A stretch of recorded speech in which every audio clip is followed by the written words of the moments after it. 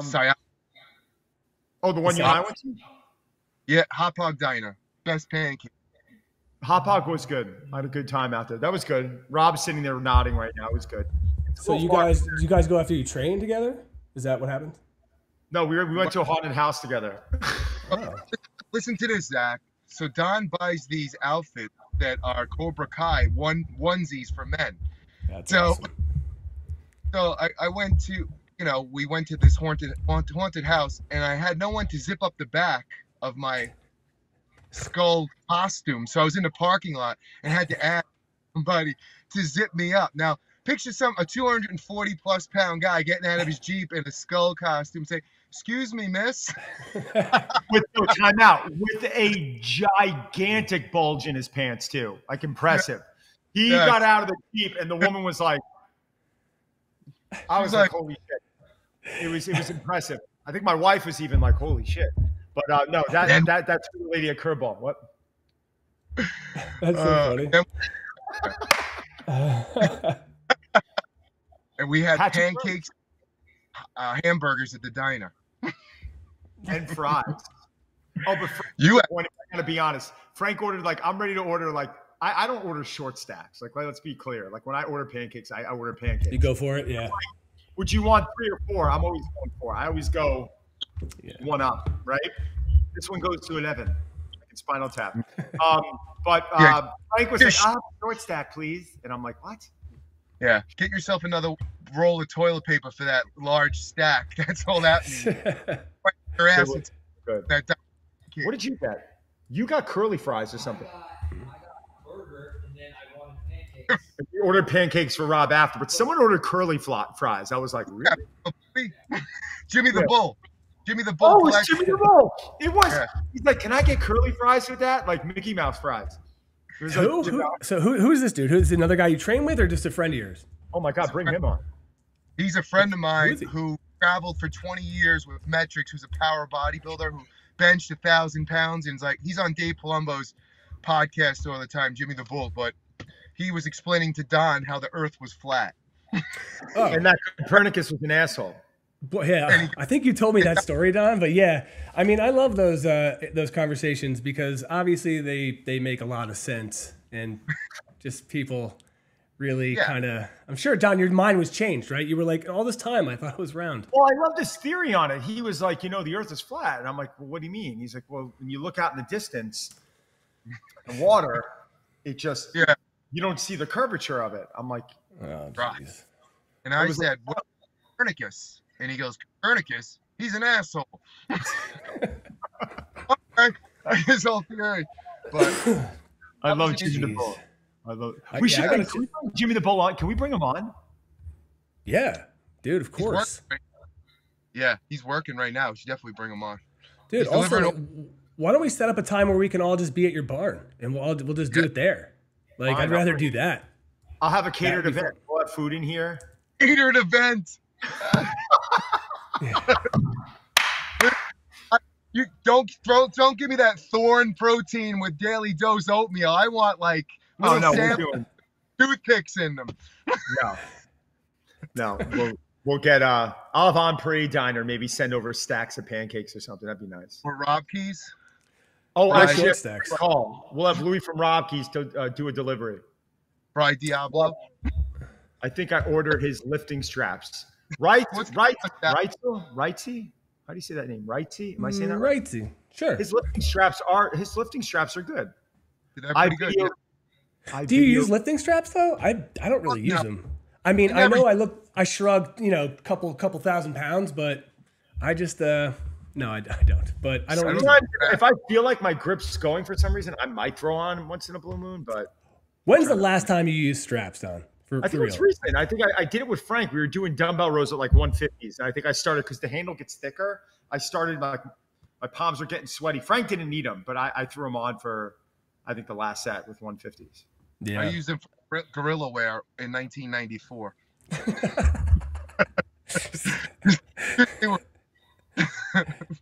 And it took me 20 minutes to use them. You had to wrap them. I'm like, fuck this. Yeah, I was the same. I would just leave one of them somewhere. So I would always end up with one, and I'm like, what am I going to do with this? This is just useless. Yeah. And wrapping legs and whatever, knees. Yeah. Whatever. Greg Valentino too. First of all, I thought I thought he said Greg Valentine. I'm like, Greg the Hammer Valentine? Like, what? We're talking like 80s. Wait, did Jean-Claude Van Damme ever pay royalties to Frank Sepe for stealing his look and aura? That's the funniest thing I've heard in weeks. Oh my God, Tron City. That's amazing, dude. The other day, someone said I look like Kevin Bacon. So Dom's calling me Frank Bacon. Now I'm JVD. Who's better? Who would you rather be, Kevin Bacon or Van Damme? Well, I think it depends on what era. Like Bacon in Footloose. Let's dance. Yeah, like Bacon in Footloose.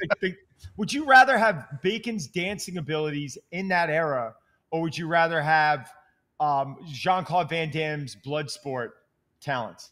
Kumite, Van Damme, all day long. Yeah, if you could win the Kumite. I might take Bacon because he also fought in that scene. Remember him and Chris Penn coming out there like, it's not too hard when it's 5-1, and he goes out and gives that like jump kick, that like karate, that crane kick. I'm going Frank Dukes over Ren. Frank Dukes over Ren. Right, it is Ren. Oh my God, Ren and Willard. Remember? Wow. All right, I'll take Jean-Claude Van Damme. I'll take that. John's like a young JFK. Wow, jeez, these are good references. I wouldn't have thought of that, but now that you say it, I can't unsee it. I had to sit in lunch, Zach, with your old boss telling me about George Magazine and JFK stories at Madonna. Were you privy to those private conversations? No, I never got those. It sucks, it's just I really missed. I feel like I missed out. I just want to make money. I care about one thing: money. Money. Mr. Burns. Money. Burns. Yeah. Oh my God! Can we just talk about that guy all the time? Oh God. Oh man. Shit. So okay, Don. So you guys are training. You guys train together usually twice a week when you film it. I mean, honestly, we've been training like every day. Oh, nice. We trained yesterday and film it. We trained at Bev's. Okay. We trained legs yesterday, and we did 13 sets of hack squats. It was ridiculous. Yeah, it was awesome. You hurting today, or how you feeling today? Well, I have a contusion in my quad from hockey from weeks ago. And I literally went in. I haven't been free squatting, so I'm like, Frank, can we do some machines? He's like, actually, I want to do machines. I'm like, great. So I go into the pendulum squat, and I have literally 25-pound plates on each side. I thought my left leg was going to snap, and I'm like, oh, this isn't going to be good. And then Frank, he's like, let's call, being a great friend, great training partner. He's like, let's move to the hack squat. We get on the hack squat. It feels okay. It hurts, but I'm training, and it's starting to loosen up, and I'm thinking we're going to hit like 3 or 4 sets. And he's like, we're every set we're done. And we're like, you want to add another one? We're like, fine. And then we sat there for 3 minutes talking about like an undulating pyramid. Like, let's work up to our heaviest 6 and let's keep dropping quarters, but adding 2 reps. There's a point where like the last set, we did 125 reps total. Jesus. Good Lord. And it's funny because we share the same mindset. Like you'll go in with a program, and it could be the best program in the world, but you go by the ebb and flow of your body and how you feel, obviously how you feel. And we always throw a couple of audibles. It's like the Joe Weider, what's that principle? The Joe Weider principle. I forgot the name of it. But everything's a Joe Weider principle though, isn't it? Yeah. Just go outside the box and just kind of like ramp it up. We'll do 13 sets of hack squats. We'll do, 10 sets of back squats, whatever it is, how we feel, It's never stick to the same. But a lot of people can't do that. It's like, I have to stick to the program. If I deviate from, I'm not going to get gains. It's like, well, that's the funny thing, right? Because I feel like clearly you two guys, and you're not alone in this, but you buck that trend, obviously. Like you don't need, Don, and you talk about this a lot when you talk about working with people. You have to go by how they're feeling and how they're doing. Like if somebody's not into it, why would you want to punish them just to like run them into the ground? It just doesn't work. No, 100%. I mean, unfortunately, a lot of people are just lazy. And when I hear this comment, like, I listen to my body, I'm like, well, you've had 2 years of training experience. What do you really know about your body yet? Like, you don't know. Like, we've done, if you combine the amount of programs the three of us have done, it's probably mind blowing. I mean, it's just Frank alone, it's 40 fucking years of training program. Guy started training when he was like 8.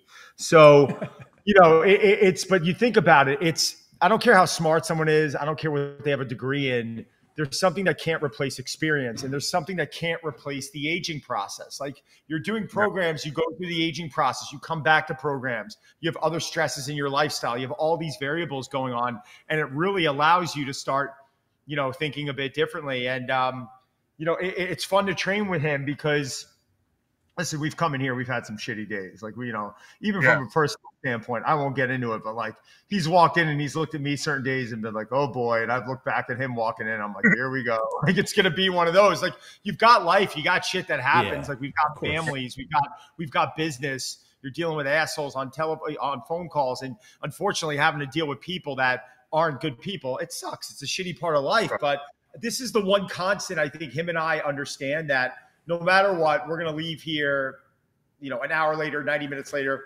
according to yesterday, 2 hours later, and we're going to be feeling a hell of a lot different mentally than we did when we came in. And I think that's why we hooked up really nicely, and that's why, we enjoy training together. If you think about training is the one thing that you can control in your life. You can't control a lot.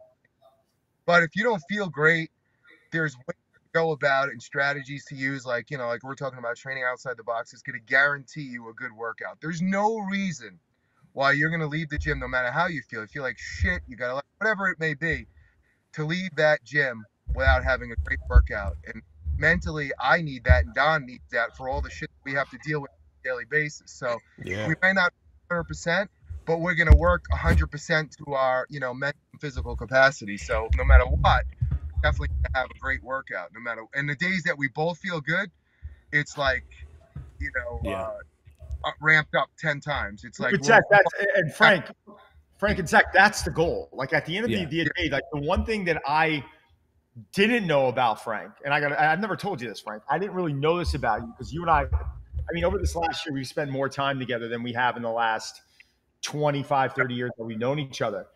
I always thought that, like, Frank was driven on, how he looked, but he's really not. Even though it's important, it's not his main driver. His main driver is how he feels.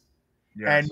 But listen, how we look is a byproduct of, like, when you feel great and you look, of course, great, that's great. But all I wanted, my entire goal is if I can come into every workout feeling like a monster, feeling like I have a high level of energy and I'm present. That's it. That's all I want. That's it. Because then everything else falls into place. Then I know I'm going to have a good workout. I know I'm going to feel great. I know the rest of my day is going to be awesome. And that's it. Yeah, but doesn't having somebody like Frank, or a partner, somebody that you can have fun with, but also be, intense with when it calls for it, that really helps. I don't have that. So I don't have that. And that is something where I'm lacking, and I know it, and it sucks, because there's times where I'm like, all right, I'm going to kill it. And then I start doing stuff. And honestly, I get bored because it's just me again. Like, and I've always trained in gyms. I've always trained alone. I've never had a steady partner like you guys have. But yeah, that, when I'm seeing this and hearing you guys talk about it, I'm envious of it, because I'm like, shit, that would not only help elevate me as just thinking about this to myself, help elevate me, but also make it more fun. Also, working at home can be incredibly isolating. It can be really fucking lonely. So to have somebody just to bullshit with and to laugh with and to kind of vent with while you're pushing each other, that would be, I think it's just a huge win for me. That would be over the years, I've trained with certain people, but not for a long time. Like, I could train with anybody, but to have a really solid training partner that you have to share the same mindset, you're not competitive, because Don knows as much as I do the position that we're in. Everyone talks a good game, but once they start training with you, they'll try to out-train you, or they'll ask you if there's certain promotions or things that you can do for them. We don't have. If Don does 10 reps, I'm like, I'll give him a fist bump. I'm like, yeah, good for you. And if I come up short, if he's using 100 pounds on dumbbells and I use body weight, I'm gonna do what I can, and he'll support me. I'm not like, oh my God, I gotta outdo him. You Yeah. know, it's like that's fine. And like Don does something, I'm like, hey, this guy's really cool. Hook up with him. He's gonna, do this. Don will be like, hey, Frank, call this guy. Like we support each other. To find that on a long-term basis before it rears its ugly bullshit head is very. It's that small percentage that you're gonna find that, because most people have an agenda when they train. Well, that's the thing. I think. Oh, go ahead. I just want to say that that's the thing. What you said is it's not about egos. Like, you guys are at a point where it's not about like trying to one up somebody or look good in front of on Instagram or whatever. It's about, it's about, as you said, feeling good. And I got to get back to that, because honestly, I'm sick again. I feel like shit. I've been sick 100 times. I feel like this whole, like, I know it's partly kids, because I got 2 small kids and they're boogery and they're snotting and they're doing all this gross stuff with other boogery kids. But man, that was part of it. Like, I've really, this past week, and I talked to you guys about this at the Olympia, where I said I need to do different things, because I'm not really in a headspace to be motivated. And then I start to get on this track, and then, God, do I start to feel like shit again, because I get a respiratory infection, or I get COVID, or I get whatever. And it's like, it's just been this stutter step this whole year so far. And I cannot wait till I just get some, runway, so I can get some momentum and get moving, because I just don't feel like I'm there yet. I don't know. The Olympia killed us from sickness. I mean, everybody it threw us back. Don had certain things that he was going through, I was going through. It took us a good month. We're still not 100% back. My endurance isn't 100% back. And, like, I'm trying to get back, but there's never going to be a perfect time, no matter what. It's always going to be problems. Yeah. So you work around them. It's only, Yeah, no, it's a really smart thing that you just said. And I think a lot of times people are waiting for that perfect time. A really funny story. The other day, a buddy of mine called. He's like, can you help me with my diet? I said, sure. I said, can you do me a favor? Can you just track your next 2 or 3 days? And he's like, no. And I'm like, why? He's like, well, I'm going to Florida. I said, okay. I said, let me ask you a question. How many days were you in Florida last year? Because I know you travel a lot. He's like, I'm like, out of 52 weeks, how many weeks do you think you were there? He's like, I don't know, 20 to 25. And I looked at him, I laughed. I said, dude, go track in Florida. Like, it's not like, if you're waiting to be home, then you're going to be 50%. Like, let's figure out, let's teach you how to do this on the road. And I think that's, it's never going to be, a lot of times it's difficult to be perfect on the road, right? Like, and we've done it. Like, Frank's had shoots where maybe he's away and he's brought meals or had meals there, flown out or whatever. And I've done the same. But, I was in Texas last weekend, and you do the best you can, and you just try and, keep the wheels on the, keep the train wheels on the tracks. Yeah, You exactly. know what it is? Don, you said the other day, what we also have in common is being very frank and blunt and honest. And a lot of people cannot handle that. Like, you told your client the other day that he was fat and out of shape, right? Like, you were like, tell that story and I'll tell mine. Yeah. So, I mean, the other day a client of mine's telling me about adrenal fatigue, and I have a good relationship with him. I've never called anyone fat in a day in my life except this guy. But he said, what the hell is, I think I have adrenal fatigue. I think it's my hormones. And I'm like, Mike, you're just fat and out of shape right now. Like, let's keep it real. But he needed to hear that from me. He turned around. He was like, what? I'm like, stop putting it on adrenals. Like, you have to, recognize that this is, this is something else. But that's also building a relationship, right? You don't just go to somebody on the street and be like, hey, fatso. Like, you're saying this is somebody that you've known and that you have this understanding and that needs to hear it. So, and, look, sometimes, the truth hurts, and it has to be somebody like you that's got to tell them. I'm brutally honest, Zach. Like, with yourself or with other people? I don't have the patience for bullshit anymore, especially as you get older. People will ask me all the time about contest prep, and they'll ask me, or even top Olympia competitors will be like, what do you think? You've seen everything. And I'm like, 16th place. They're like, what the fuck are you talking about? I'm like, you asked me what I thought. Right. Do you want me to tell you that, you're the greatest bodybuilder in the world, so when you go to the show, you're disappointed? Or you want me to tell you what it is? Like Andre Ferguson, was won the Arnold, won all these shows. He sees me before, like 2 weeks before the show. He goes, what do you think? I go, I don't know. 5 through 7. He's like, what are you talking about? 5 through 7. He came in 5th place. And people tell me what they're doing, and I'm like, you're sodium loading? Are you an idiot? Like, if you don't want the Right. honest truth, like I had a client who ran the boiler room back in the day from the movie. He was really outlandish guy, and he was at prescriptive fitness in the city, Don. And he's like, bro, I want to try 225 on the bench. And I'm like, you can't do 225. He's like, bro, I can do it. I'm on the juice. And I'm like, bro, I'm like, all right. I go, try it. But let me tell you this. Waive all liability as my trainer. I'm going to walk away. I'm not even going to spot you. I'm not training you today. You're on your own. Deal? Deal. Guy goes in, puts 225, ripped like a sheet of paper. 2 seconds later, we're on in an ambulance going to the hospital because he tore his entire pec off the bone. And I'm like, he's like, we're in the ambulance. And he's like, bro, why didn't you tell me? I go, I did tell you. And he's like, well, you should have been more. And I'm like, you shouldn't have been an asshole. You should have listened to me. And I'm like, and this is the result. So, you know, that's what you need, that voice of reason. Well, People tell you that you can or you can't do anything, you know? I don't know. Don, you see this comment? This dude's getting his blood work for test levels. If it's low, he's gonna. I mean, so this is okay. This is a question I think that I'd like to jump onto. This guy's saying he's gonna get his testosterone levels checked, and if it comes back low, he's gonna start to. I'm pumping in that testosterone. Juice his balls off. Yeah, at 50 milligrams a week and slowly go up. Listen,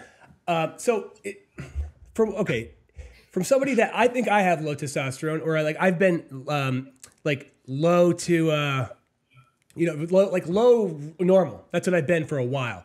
But I'm thinking like, okay, I'm gonna get checked again this year, like I always do. And if they're low, I'm like, there are ways to combat that. But are so many people now just kind of almost hoping that they come back low so they can just they can have an excuse to take TRT or to get HRT. You know what I mean? I feel like that's kind of the case. Look, I had my test levels checked and they were 850. 850 was my normal test level. And the free testosterone was low. And they're like, oh, we could raise that. I don't think it's a point if, certain places that they're going to be like, turn you down or whatever. I don't know the protocol, but I don't see, look, if you want to do TRT, that's fine. Sure. You should really look into the long term, because once you start, you're going to have a hard time mentally and physically coming off. Right. Yeah. That's a tough one. Like, when I competed back in the day, I started training at 12, and I trained for 9 years of heavy training, 3 hours a night. And then I took a shot of testosterone. I took Sustanon to get ready for my show. And, and then I blew up, but I was already 240 pounds. So whether or not your testosterone's low, you need to build a foundation of your body. Because, you don't start like, oh, I'm going to start a program. I got my belt, I got my reps, and I got my juice. Yeah. Because you're going to look like a sack of shit because you're not going to have a foundation about your body. You don't know enough about your body. You don't know enough about nutrition. I mean, listen, I'm 46 years old in April. Frank knows I've never taken testosterone. I've never taken a PED. And, maybe when I'm, I don't know, 70, 80, if my quality of life starts dropping and I have a doctor who's monitoring these things and I'm continuing to do all these other things right, if I know I can get another 10, 15 years, I don't know. I've got a different outlook on this. I saw a friend of mine who went through exactly what Frank was talking about. It was my head trainer at my club. It was back in 2010, and he abused testosterone. And he got on it. It wasn't being monitored by a doctor. Remember, back in 2010, it wasn't as widely discussed as it is now. And anytime he was on it for so many years. He would have been 10 years. He would have been probably 55 now or 54. He would have been in his 50s, but he died. He died at 42. So he died at 42 years old. He had triple bypass surgery at 38 years old. I had to come home from Vermont. I was on a family vacation to see this guy in the hospital. No family, no nothing. And we went in and we got our testosterone measured. And at the time I was like low 7s. And when they tested Tommy's testosterone, it was north of 3,000. Right, north of 3,000. And He was trying to get off of it. The guy couldn't fuck. I mean, he's up all night. He'd be having sex with women 3+ hours. Couldn't have an orgasm. Couldn't blow a load. Was coming in cramping, white as a ghost. Would try and get off it. I find him in the back, laying down the ground, exhausted, unable to sleep. And I saw him go through this for years. And it scared the shit out of me. Because at the end of the day, it's like, we don't really know how we're going to respond to anything. Yet I'm seeing these kids, these young kids in their 20s who have zero training age. They can't deadlift 225 pounds or squat, 135 pounds, yet they're gearing up, but they still look like shit. It's incredible. Frank, they have no muscle density. There's no muscle maturity. They don't have that look of you're an ass kicker. They just look flat and soft, and they may have a vein down their arm, and they're all standing there in the mirror flexing. And I'm like, guys, you're just missing it. Like, Frank grew up, and he said something to me the other day, and it was honestly, there's so much truth behind it. He goes, when I grew up, there were basic things I was getting strong. My squat, my bench, my deadlift. And we focused on getting those, maybe overhead press, right? And then you get these lifts strong, and there's carryover, and it builds this muscle density and this stability, and it builds this frame. And I always urge someone to really speak to a qualified doctor before deciding to jump on them. 100%. Look, I would never come on here and I'm not the liver king. I'm not O'Hearn. I'm not this. Like, how could I say 314 pounds or 267 on stage shredded? Oh yeah, I was natty. Give me a fucking break. You know what I'm saying? You were the first guy to go public with it. You were the first guy. You were the first guy. No one went public with it ever. I think you might have been the first human being. I think you were the first human being to go public. I've never heard anyone saying, I remember the article, Frank Sepe goes natural. And you openly talked about it. And it was like, holy shit. I was a young kid at the time. I mean, I'm 46 in April. So, you're what, 5 years older than me? You're 51. So I remember. So at the time, you're what, 22? So I'm what, 17? Right. Yeah. And I'm at 17. I'm like, finally, holy shit. This is great. Like, he's opening his book up. And it was actually great to see what you did with your physique. Because I got to be honest, I think you look way better now at 51.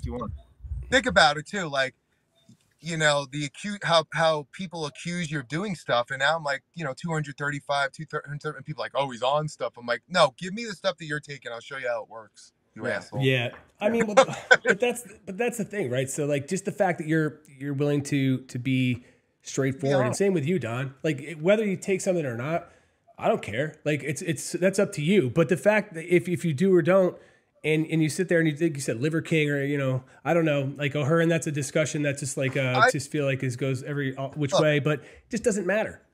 Zach, to me, look, Don and I always get the question about O'Hearn, and I love Mike, and so does Don. And who gives if he's on or he's not? Like, it doesn't change my life. If he says he doesn't, then I gotta believe, because he's my friend. If that's what he's saying, why should I not believe him? I don't know. And in all fairness to him, and I said this to Frank.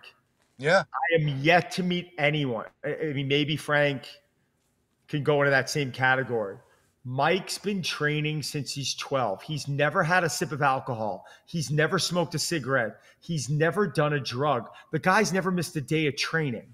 Yeah. Okay. And if anyone who's going to look like Mike and be natural, it's Mike. He's been at Gold's Bennett 3 hours in the morning every day for the last 50 years. So it's like 40 years. 50 years. 40 years. I don't know, 40 years. But I'm like, look, if he says he is, he is. I don't care. Who cares? Yeah, like, I'm not. Dude, I'm with you. I'm the same way with you. I'm going to, so if you guys don't mind talking for a sec, I'm going to pull up this dude that he's a CEO. I'm going to get it together. He's a CEO who he spends $2 million each year on, you saw this dude? Yeah. He kind of looks like Legolas to me, but but yeah, it's like, I'm just glad that we finally cured cancer and things for this guy to just piss away. It's his money. I guess he could do whatever he wants, but that's the first thing I thought of. I was like, good thing that we've cured cancer and there's no awful things happening in the world. How about the 35-year-old guy that spends $99 on a program and has the same gains? Now I'm trying to figure out how to do this. Yeah. So there he is. Look at, I don't know. The second picture is a little bit suggestive. But yeah, so he's 45. So he's 45 years old, 45. and he spends $2 million a year to get an 18-year-old body. But okay, biologically, I guess it's been shown that he's about 5 years younger. But even, you know, a lot of doctors and other longevity experts are like, look, it's minimal. This isn't really gonna pan out. But I'm like, I don't know, man. I'm like, I feel like he's 45. I feel like if Frank's 51 and you're 46, this guy he looks older than you guys. To me. Should give us the 1.9 million and we'll Yeah. we'll Like, do I'll it. split the $2 million and we'll work with you. How about that? Listen, I mean, to each his own. I mean, unfortunately, you start finding that a lot of people don't want to put the work in, and I guess, you know, it's not about spending the money. Like I'm questioning, like, all right, well, what's his training been like? What's his lifestyle like? Like, what has he been doing? Like his physique looks fine. I mean, in our world, it's like a normal body. It's you know, but listen, if he's happy, if he's got so much money where he needs to spend that to allow himself to feel a certain way, then hey, man. Yeah, I guess I don't listen. A hobby. Yeah, you got that much money, like buying a car, I guess, right? Well, the other thing is, money. So, but what about quality of life, right? Like, how can if you're it's super regimented, you're kind of and look, this is just a commentary on it in general. I don't know this guy. I don't really care to know. I don't whatever. But how can you even have a life if you're just every single part of your day from the minute you wake up to the minute you go in, well, maybe he goes into like one of those, like, I don't know, vampire coffins or something, like the ones Michael Jackson used to jump into. But you know, how do you have any type of life? Who wants to hang out with that? Like, you know, I don't know. Just to me, it seems like all negative. But Zack, that's why I never dated bikini competitors, because I didn't want to go through the pre-contest. Oh gosh, yeah. Because Don and I, like, we're 95% on, but like if we go out on the weekend or whatever, we'll eat what we want, and we'll have, you know, you have to live your life. That's why I don't understand.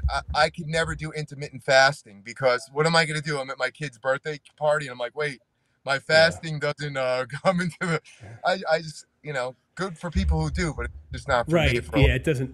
Well, it kind of reminds me of this. This guy just brought up Elon Musk, and the one thing I thought about was, I guess, one thing that he's been in the news about for many things is I guess he took that Ozempic. You guys have heard about that? God. Like, so many people are taking this that the people who need it can't get it, and the minute they come off of it, they just gain the weight again. So it's just, I don't know. I'm like, is it?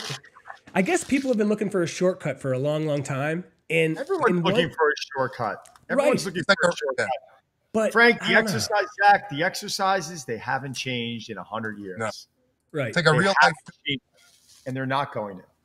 That's a real life filter. That's what that is. I mean, yeah, I agree with you. Nothing. You can call it what you want. You can name it what you want, but it's the same. It's the same as it always has been. It's the same remedy. Bodybuilding's been a microcosm for all the diets and mainstream and methods. No matter who you are or what celebrities out there or athlete, it's all the same thing. It's all comes down to mindset, consistency, and how much you put into it. That's all you get, that's it. Like, look at a boxer, like, you just watch a Jake Paul fight. He's like, I was off my game. I didn't train 100%. Like, what did you think the outcome was going to be? Jake Paul said that? Like, yeah. Jake Paul said that? Yeah. So what did you think the outcome was? Well, I trained for a bodybuilding show, but I wasn't able to squat because my back hurt, and the judges said I needed legs. What's all, or I got ready for my wedding, and I was on this crash diet, but I binged eat the last 3 days, and I gained 15 pounds. It's like, what you put into it is what you get. I never understood something. You look at these competitors, right, Zack, and I know, like, bodybuilding's not you always express it's like you like it, but it's not like your thing. But this has nothing to do with bodybuilding. This has to do with feedback. When you're at a show and you place 10, and there's plenty of competitors that are pissed. You see it on stage. I see guys that get called out. And it's obvious, as you're a fan in the crowd and you know a little bit about something, I saw a guy this year who got called out and he kind of made a face. I'm like, no, you deserve to be there, right? Right. I would be going, shaking the hands of the judges after and play the game. Like, hey, what did I need to improve? Or what do you think? Right. How do you think I can improve? What do I need to do that's different? But they sit here and they fucking argue. And they sit here like, I don't deserve that. This and that. It's like, I think it's the worst attitude. One of the worst things, one of the worst traits to have as a human being. Well, I judged for 17 years, and I could tell you a handful of almost fist fights that I had with pros, and how many pros get hurt. Like, they just get so crazy. They'll walk out the back door without taking their trophies and everything else. But the good ones take criticism and they apply it and they come back better. It's all mindset. But you also said it, Frank. Like, they ask your opinion and you tell them. So like, and then they get mad for telling them. So that's I've even talked to Steve about this, where he's been like, look, I have close friends in the industry, but when they're competing, that's not me as their friend. I'm doing my job, and if they're good, they're gonna be scored that way. If not, they don't. And he's like, plenty of people have come at me afterwards and been upset. Dude, look in the mirror. It was you, not me. He didn't do it. I mean, you know what? Steve helped me for my last couple of shows, and like, I came in and he'd grab your back, like the fat or whatever, and he'd go, all right, do 100 carbs for 10 days. And you thought you looked amazing. And you're like, oh shit, but he would tell you the truth, get the best out of you. So many people can't take it. Can't take it because the biggest thing now, the difference from back in the day to now is social media, because they start to believe their own filters. They put something up and they put it up and look how good I look. You put a filter on it. And then everybody's like, you look amazing. Or you put up the sharpness of it. That's not what you look like. Right. So get over yourself. And now you're going to take that filter from a show and place it together and say, shouldn't I have beaten this person? No, you shouldn't have. And you shouldn't put a filter, and like, stop believing, the bullshit of the filters and then all the fans that chime in. And because I've seen, the last couple of days before the Olympia, I shot some people at the gym, and, I look at their Instagram and I'm like, that's not the same person that I shot, and they wound up not winning. I was like, oh, well, that makes sense, Yeah, no, there's a thing now. It's called de-influencing. And it's something, I feel like, Don, we've been talking about this for a long time, and I don't even know if it's a thing. Maybe it's just somebody coined a phrase and now they're trying to market it, but it's essentially people that got tired of influencers coming on and just peddling bullshit and garbage and trash. And it was real people like, nah, man, like, this product actually sucks. Like, it's not working. Like, this doesn't work like you think it's going to work. Here's how. And like, they give their take on it. And the whole point is, they were probably rooked into buying some piece of shit that, some trinket that didn't work. And they just got sick of it. I was so glad to see that that's becoming something where, just, I don't know, but I'm sure it's still out there. I mean, look, it's never going to stop like that. But I brought up, but that brings me to something.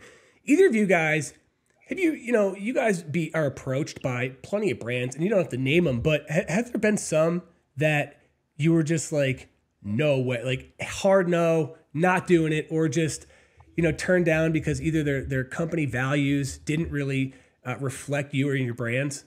Yeah, I'll even talk about it. Like, I did a few, like, there's like a CBD, like, I won't work with a CBD company anymore, right? Like, there's just certain things that I think are just too difficult to quantify. When you're dealing with a product like that, where some people are like, oh, I can't really tell. Is it really working? Like, it really takes time for you to understand if things like that work. And yeah, I mean, there have been products in the past that I thought I really liked and I worked with. I have a rule now. I will not even have the conversation. Like, I signed with a company last year, and I said, I got to use the product for 6 months. I was like, do me a favor. You're interested in talking to me?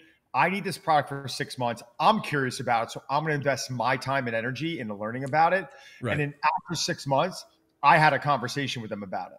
Right. And then I think the discussion can start. And I really believe we need to spend time with these products.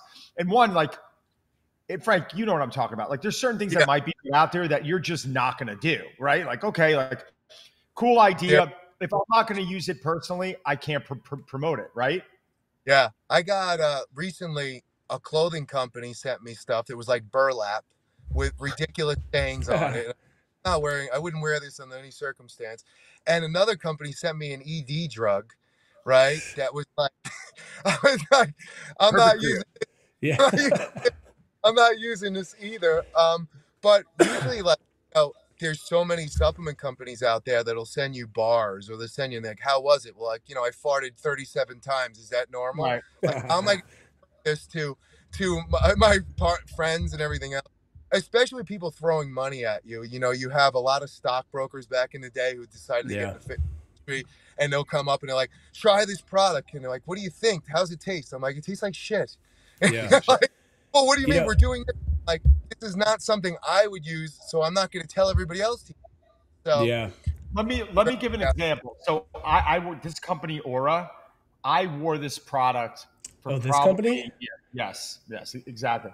I wore this product for a year, and it became part of my lifestyle. It was like, okay, I don't care about the workout data. I care about the sleep data because it led me into specific directions of like, oh, if I eat at 9 o'clock and I'm going to 10, my sleep gets affected.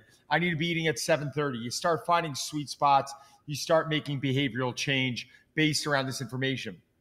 I would have promoted this to certain clients. It tracks steps, right? It's some readiness information. So this is something I was putting on people's hands before I even worked with them, right? And then I was able to start working. Companies like that, 100%. If it fits my lifestyle, if it's something I would have promoted anyway, then we could talk. But otherwise, food delivery services too. Like, there's so many of them that offered free food to me, and I was like, listen, I'm not going to eat it, so don't send it to me. Give it to somebody who wants. They're like, what do you mean you're not going to eat it? It's just not for me. And I wound up going to a place and paying my own money for it because I know that's, it's a guy's business. I didn't come in there like, who I am. Like, I want to support his business and this and that. And he's like, hey, you know what? I want you to partner up with us. And I'm like, no, man, I'm happy to pay for it. They don't have a ton of money or whatever it is, but I use it. But I'm not these big companies like, here you go. And I'm like, this kind of sucks. I don't want it. Yeah. I'll tell you, on the media side, what a lot of them like to do, is not the meal plan people, but a lot of the supplement people, is they want to pay for, native advertising, but basically it's essentially like it looks like an editorial article, and it's not. And it says nothing about being sponsored or partnered or branded or anything like that. And it's supposed to come across as if the brand or the editors themselves were like, wow, this is fantastic. This is the best thing ever. And, I push back on that stuff a lot because that's not right. It's just, it's trying to fool people, and it sucks because the idea is maybe it is a fantastic product. It's possible, but to me, it's a little weird when my suggestion is, well, then if you want to advertise, here's how you do it. If you want to do, straight editorial, we're either going to come across it. Like Don said, Don talked about the Aura Ring to me so much that I was like, hey, can you hook me up with one? He did. And I got to say, honestly, it's fantastic. I really, really like it. I've had it, and I don't even like, wearing rings, but I wear it every day. I charge it like every 3 days or whatever. And it's awesome. I would have just like you said, no problem writing about it or telling people about it. But yeah, I just get it's a little bit off-putting when people are trying to find ways to be sneaky, Exactly. And also, a lot of deals. Sorry, Frank. Go ahead. When I ran the Metrics magazine, that's what we did. We covertly put it in the editorial, with celebrities and everyone else who came in, and their PR people would be like, oh, okay, you could put it at the end. It would be like, oh, they used this product or whatever. But if you're going to sponsor an article or it's going to come in, then pay for an athlete that you did on your own dime, that tried it and everything else, and don't, because it's an indictment on you if it doesn't work. Right. No, I'm with you. And they definitely did that too prior with Eminem, and that's fine. Like that's understanding, because what we did was, my take was this: A, I was losing that battle anyway, but B, like let's make the overall feature or topic not just about this. Let's tell a story that people might connect with, and then throw it in there, like you said, like this is what they used or whatever, something like that. Why not give it to 10 soldiers or give it to Yeah. 10 people at the gym and then do the article based on the results and whatever on that. But I'm with you. Yeah. Yeah, it just gets to the For point real. sometimes where I'm pushing back too. Like, no, I don't. It doesn't. People, I feel like people are getting smarter about this shit too, and it makes everybody involved with the whole production or anything look like shit when it just comes off as cheesy and hit you over the head with, it just. Yeah. I don't know, man. That's why Don and I collaborated on that sleeveless workout program, and it's like we're real 100%. If anybody who's watched our shows and like just on Instagram alone, I mean, for years we got to have 10, 12 million views, and we got a ton of people. But the one thing that we are is consistently real. We didn't put together a bullshit program. This is a collaboration of what we did. Like, you know what I mean? Like, we're not gonna lie, we're pretty much straight up on everything. So I hear you. Great. Guys, yeah, and that's why. Oh, you got to jump. You jump, dude. Yeah. All right. No, we can wrap this up. Do you guys want to do this again sometime? I would like. Yeah. Why don't we do it next? Why don't we keep this, Frank? Why don't we keep this ongoing? Tuesdays at 11:30. I mean, you want to do this next week? I would love. Listen, whatever. I love talking to Zack. When I talk to Zack off the camera too, we're gonna fucking be laughing our ass off because we share war stories. But yeah, I would love to. I love Zack. Come and train with us. Yeah, I know. I got to. Honestly, I think that's partly what it comes down to. I want to come train with you, and I want to be in a room with everybody and do some stuff together. That way we can, I think it'll be a little bit different chemistry. Like I just enjoy that definitely. So let's do it. Do you want to do next Tuesday? You want to just be safe and say 12, Frank, or do you want to do 11:30? It gives us 90 minutes to train. Let's do 12. This way we can, we can do 11:45. Gives an hour 45, right? Whatever you guys want. You guys, whatever you guys. You want to just say 12? Yeah, that's cool.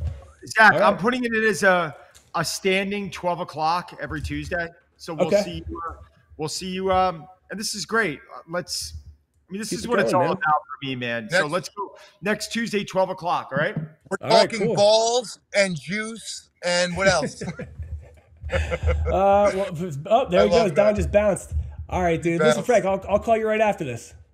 All right, brother. I'll talk to you. Later, man. Thanks.